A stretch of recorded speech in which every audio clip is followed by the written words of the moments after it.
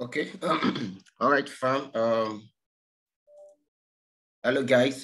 So in this video, we want to learn the techniques on how to build DDoS resiliency and how to use services like AWS Shield, Firewall Manager, and AWS CloudFront to architect for DDoS resiliency and maintain robust operational capabilities that allow for rapid detection and engagement during high severity events.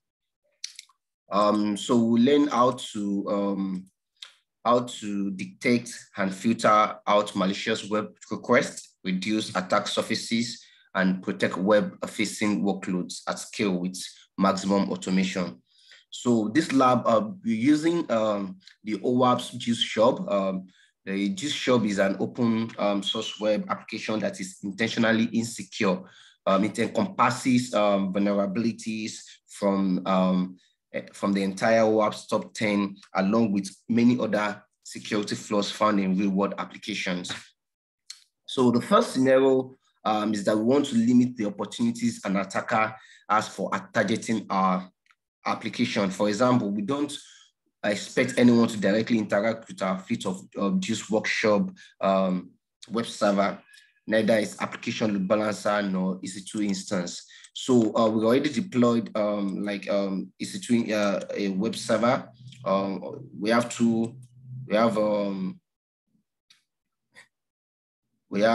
a fleet of EC2 instances with where our application is running on it, and we have a load balancer that is also attached to the EC2 instances for load balancing traffic across the two EC2 instance, which is this. So this load balancer has a domain name, which was DNS name, which was generated for us. And one of the things we want to protect is that we don't want this URL exposed to anybody. We don't want anybody to be able to access our Juice Shop using the URL. So if you look at this, if you copy this out, if you copy this URL,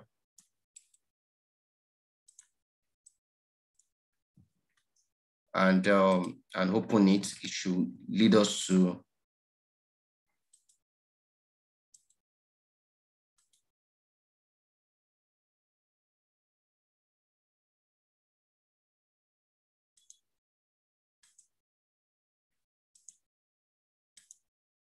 sorry.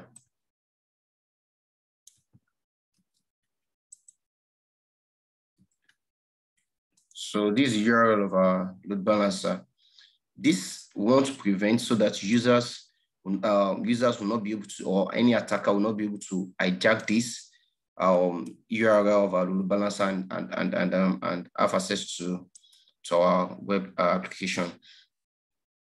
So we want to protect our application load balancer so that it's accept requests only from the CloudFront distribution. These are CloudFront distribution that we implemented for caching and distributing our services across the globe, and we generated a URL also. So if you open this, it should also lead to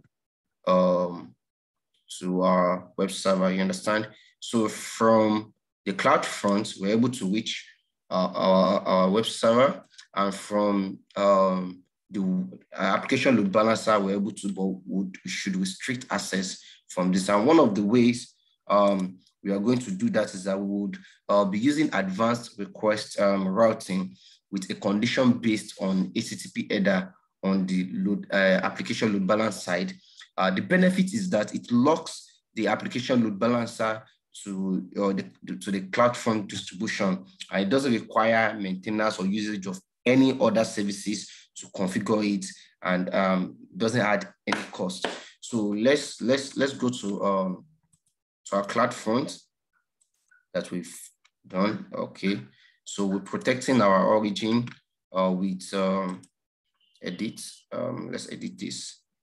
So here we are going to add.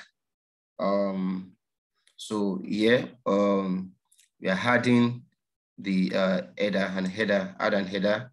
So the header, we're going to use the key value pair header, Control C. Then the value is this, Control C. So we're adding the header first to the CloudFront. Then let's save. So also let's go to our load balancer and also add that. Okay, so now we need to configure load balancer, the application load balancer, to forward to EC2 instances only the requests that include the custom header that we set up earlier. So to accomplish that, we have to edit the rules in the default listener of the application load balancer, or add a new one with required rules and replace the default. So so let's just go to the listener. Yeah, so we edit this. We edit this. Okay, no, we edit the rules. So this is what we are going to edit, the rules here. Then yeah, we are going to let's edit. Let's edit the first one and let's delete this. Then let's add our condition that HTTP header. So we had the header like this, Control V, and the value is Control C. So let's save it. Then let's leave it. So we are saying that this is the rule ID, that if anything matches this header and the value, let it forward it to the DDoS resiliency workshop, which is the EC2 instances. Then let's edit this as well. Let's update first. So let's edit this too. So this is saying if any other request, if all match requests otherwise not routed, what do we want it to do? So we want that to return a fixed error, 403. So we'll delete this, then add return a fixed error response, then 403. So we can add any response to the body, like saying the request is not allowed.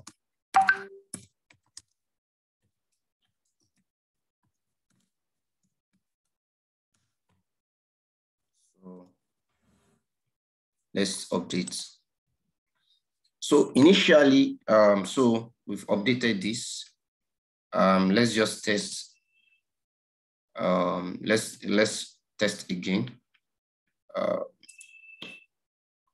So let's copy. So this is the URL for our load balancer initially. So let's copy this again. Let's paste. So can you see the request is not allowed?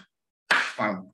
So, but don't forget that we have our CloudFront should be our external facing URL for users globally. So what we'll do is to just copy the URL. Yeah. Is the URL here. Control C. Then paste. Now we have access. We can have access now via the CloudFront URL, but we don't have access to the application cloud via the balance URL.